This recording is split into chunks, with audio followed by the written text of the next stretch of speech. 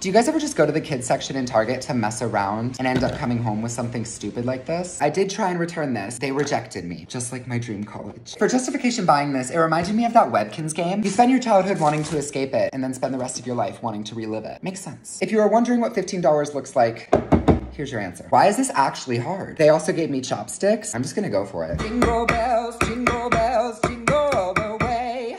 Oh, what fun it is to ride in a one-horse open sleigh. I'm inhaling so much. Oh, okay. So you actually just wanna use the chopsticks. Can we play Guess the Beat? Well, there will be no beat for guessing. I literally like, oh my God, wait, I found one. Got it. No, don't eat it, raisin. You know what? I found one. I think that's good enough.